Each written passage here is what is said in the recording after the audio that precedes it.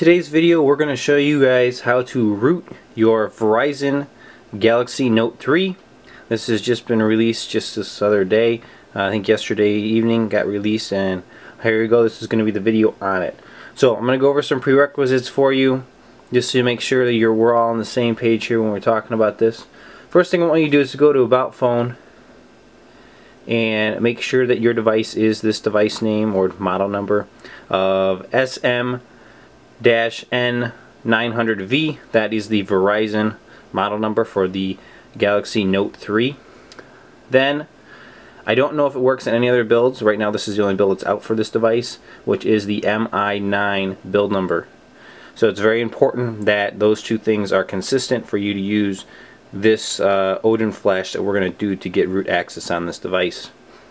So besides that, the other things you're going to need to know is this is a full wiping root process. So it's going to wipe out any apps you've downloaded, basically do a factory reset on your phone. It's going to even wipe your internal SD card.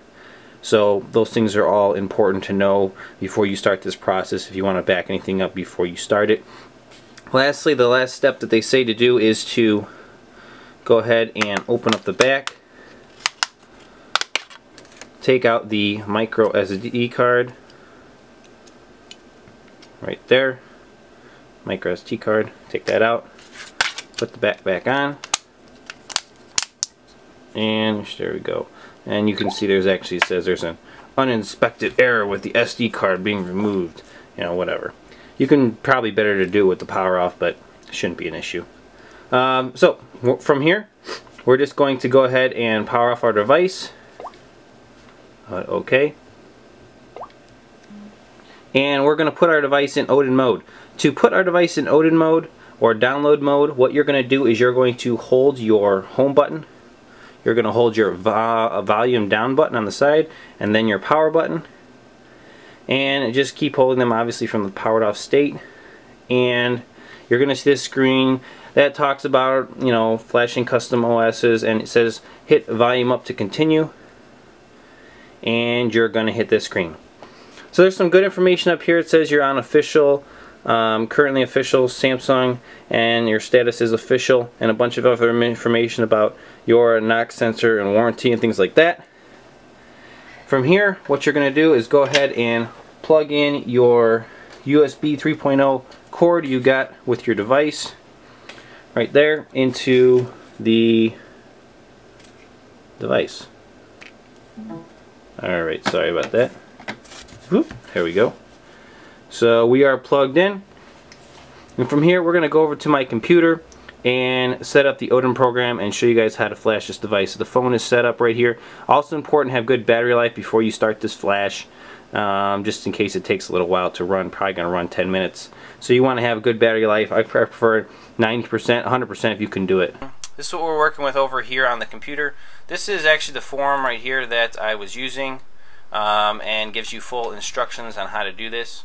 So there's some downloads in here, and I will link all this stuff right here for you guys so that you can follow it and read the forum and get the download links and everything like that. So that being said, basically what you're going to download is this right here, this root file, and it's going to, once you double click on it and hit extract, this is 7-zip program I'm using, so I recommend downloading 7-zip. You can Google it, it's free, no big deal, download it, install. Then you're going to have this right here, a file. I named it root, but you should see these files right here. Alright, so what you're going to do is you're going to run this Odin 3 or version 3.09 exe, and it should run this program, and this is where you're going to go ahead and flash everything. So the important things to note in here is that you are on COM 3, or I should say 13, is what mine says. You just need to be on a COM and a number. It doesn't matter what the number is, it just needs to say COM, and you should say something here that says added. That's also important to know. That proves that your drivers are installed correctly and your device is seen in this program. The program actually sees the phone and knows it can actually flash to it. If you need the Samsung drivers, I will give you those in a link in the video description as well. So from here, you're just going to go right here and hit AP,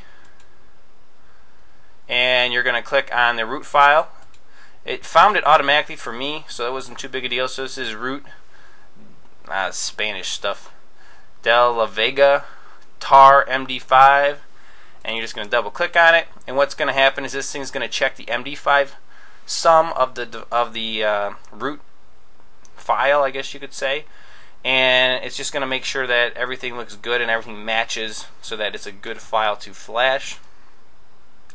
Should take just a second. Okay, so that took about 30 seconds or so, and you can see that it's completed, and you can see now that that file we picked is listed over here on the side. From here we're ready to flash this thing. You don't have to change anything else. Just make sure you actually don't change anything else. When the program opens, it should be just like this. You should have this checked, and when you pick that file, you'll have that file. That should be all you have. Don't check anything else up here. It's quite dangerous actually to do that, and make sure you're on obviously PA, not PIT or something else like that. So from here we can go ahead and hit start, and it's going to go ahead and start doing flashes. Up here you can see some progress right here. You can also see a progress bar down here on the device, and it will go through as it goes. When it is done, it should reboot. So guys, this is going to run through here. Probably the biggest file is this system file. This whole file that we're flashing right now is about 1.3 gigs. So it's a pretty good size file. This is probably going to take upwards of about 5 minutes to flash, so it's very important you do not bump your USB cables or your phone cable, any of that stuff, or the computer doesn't die or anything like that. That causes a major problem. So we're going to let this go through. I'll show you as it does some more things up here, flashes a couple more things. So as you guys can see, the progress down here is almost complete, and it's almost done flashing system and Odin. So let's just see if it flashes anything else after system. Okay, so it just said reset and removed. You can go ahead and see, guys, that we're rebooting here into some kind of a recovery. I'm not sure if this is stock recovery or what this is, but it's actually flashing something right here. So that's interesting. It looks like kind of a stock recovery, but I'm not really sure why it's doing. I know it's part of the hacking process here to get root access. I'm not really sure why it does that, but it is. So just go ahead and let that run, and then the device should do a full reboot here, which probably would take a little longer than a normal reboot because it has to rewrite cache partition, because normally you get to like here and it already boots, because this thing's got that 3 gigahertz really fast. So let's just see what we got. Like I said, it should take a little bit longer because we're redoing that cache. And there's quite a few more steps actually involved in this. So once it finishes rebooting, we're still plugged in down there, you can see, with the USB cable. We just want to let it finish booting so that we can actually install some files. So we got to go through some setup really quick right here, guys. So we should be fully booted at this point, and we are still plugged in, and I just want to get to there. That is how I want it set. So we're connected. Now let's go to my computer, and now that we're fully booted, we'll finish the next couple processes here. Okay, so you guys can actually see this right here, which is interesting over here on the computer, that it actually said pass, which is good. And yep, so that's all passed, and you actually opened up this file right here because the device is fully booted. So we're actually going to close that. But once you've passed right here, you can go ahead and exit Odin, and then what we're going to do is we're going to take this file right here and send it over to our device. Alright guys, on the computer you should see this now right here on your device, and you can click on it, and this is considered the root of the SD card, which is very easy to get to. So what we're going to do is, on SD card, we're actually going to take this right here, these two files, and we're going to extract them. So extract, and then I'm just going to name them SD just to make sure I know what I'm doing. Alright, there we go. And hit OK. And they're right here, and we're just going to take them both and copy, go to our phone here, which is SD, and paste them right in here. So you should have one here and one here. That's where you want them. So at this point we can go ahead and close this, and follow the next part of the instructions. We cap it into the root of the SD card right here. So it's very important after fully booting. So it says right here, reboot is the next step. So let's go back to our phone.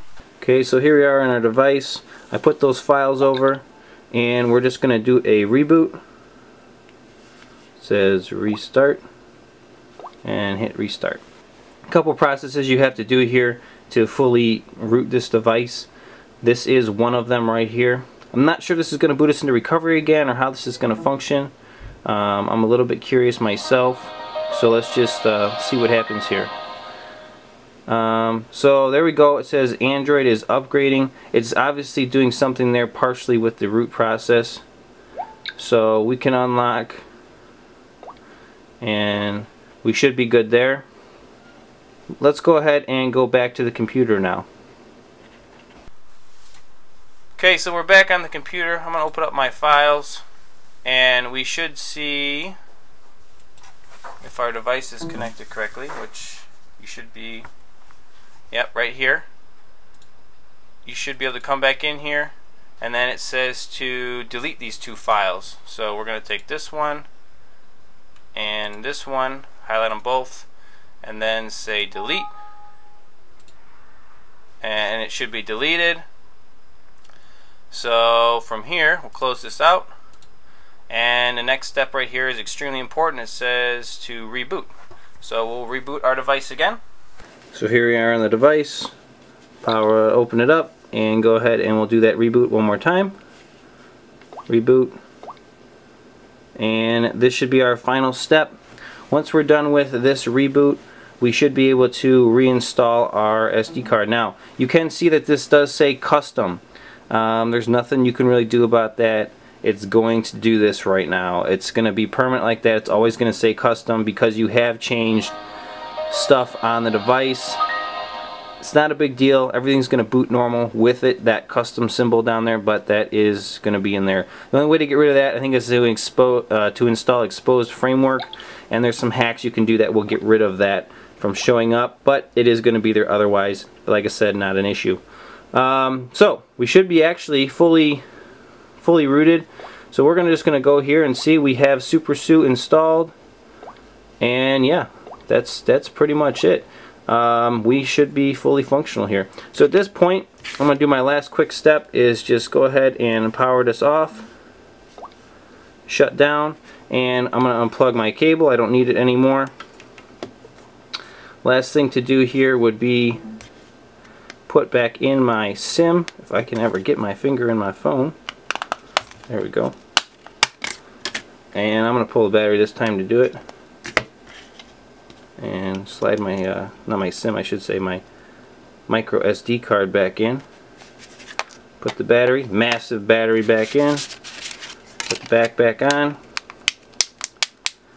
And that's looking good. Repower the device. That boots in like insane amount of time, which is awesome. There's that custom logo again. And we're going to boot back up. Last thing I'm going to do is really quick is go ahead and check download Root Checker from the App Store, and just show you guys we have root access.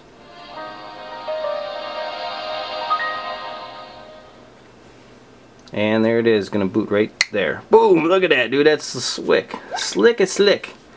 Alright, I gotta log in, so I'm gonna come back to it when I finish logging in here. Okay, like I said, guys, the last step here is download Root Checker, and this is just to prove that you actually have root. You can do this with any application. And go ahead and ask for root access. There it is. SuperSU grant. Congratulations, this device has root access. Voila! That is it. That is the beauties. There you go. That's it, guys. That is how to get root access on your Verizon Galaxy Note 3. There it is. Pretty simple. Not too bad. Little Odin Flash, a couple quick steps, and you're ready to roll. As always, guys, check me out at Facebook or Twitter on the side.